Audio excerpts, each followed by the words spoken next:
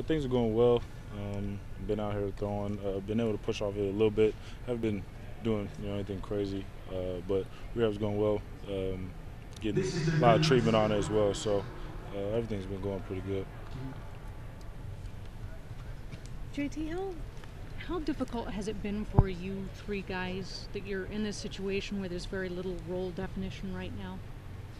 I don't think it's difficult at all, really. I think that's the thing. You just, worry about yourself, trying to focus on getting better each and every day, whether it be my health or even out here on the field and also in the film room and meetings and things like that. So focus of worry about yourself and then make sure you be able to compete when you're able to.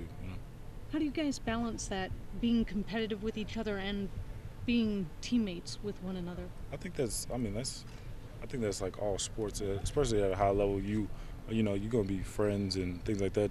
Help each other in order to get better. But also, you still have the fight in you. That you're gonna compete, but then off the field, friends and things like that. But it's always that inner competitiveness that everybody has. I think on this team that you want to play at Ohio State and be the starter. So.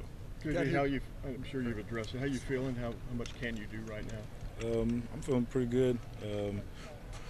Putting a little bit of pressure on it as far as throwing the ball downfield and things like that, but not anything crazy. Like you see, I wasn't running, doing anything like that, but being able to throw the ball, which is something I definitely wanted to do in spring. How different is Tim Beck from Tom Herman, JT? How different? Yeah. A lot similar. If anything, Coach Herman was a guy who really wasn't athletic. He kind of stood there behind the quarterbacks. Coach Beck's flying around, running around, hair on fire type deal. But no, both good coaches. Still getting a feel for Coach Beck being that he's got here, but it shows that he cares a lot about us.